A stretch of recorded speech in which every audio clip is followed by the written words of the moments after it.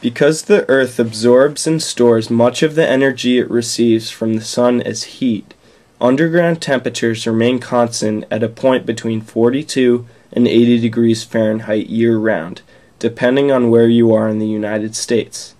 A geothermal heat pump system can use this energy source to economically heat and cool almost any kind of building. It can heat water, provide refrigeration, and perform many other applications.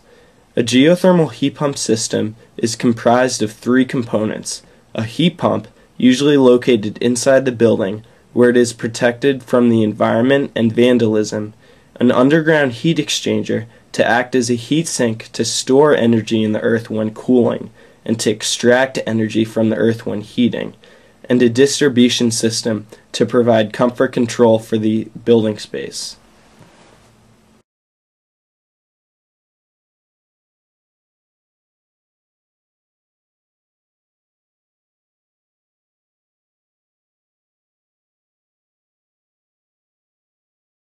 Yeah, I live here in Yarmouth, Maine, and this house was built in 2001. I moved in January of 2001.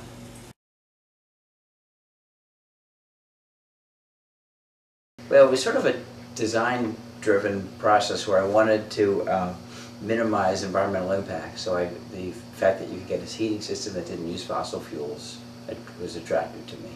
And you could run it with electricity, and then you could ultimately get your electricity from Renewable, so you could have a system that produced no gas, no pollution on site, and then you run that with systems that produce little or no pollution off site. And I think that's a sustainable goal. I wanted to have a sustainable house. You're pumping heat into 45-degree earth.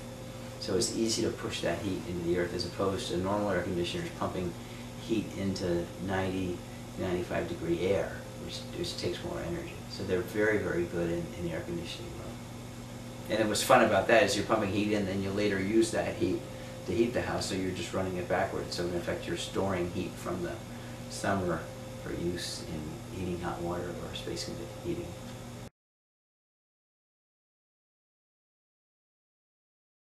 Probably a little bit more work than a conventional system in that regard, but you just do that once, and then there's less on the other side because it's a pretty simple system to keep running.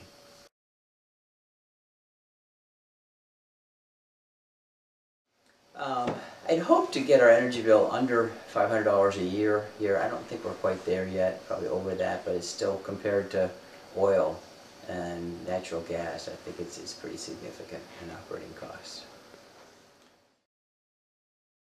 Due to the efficiency, environmental benefits, and financial savings that geothermal heat pumps offer, it is our responsibility to implement this alternative energy resource to reduce our negative impact on the Earth.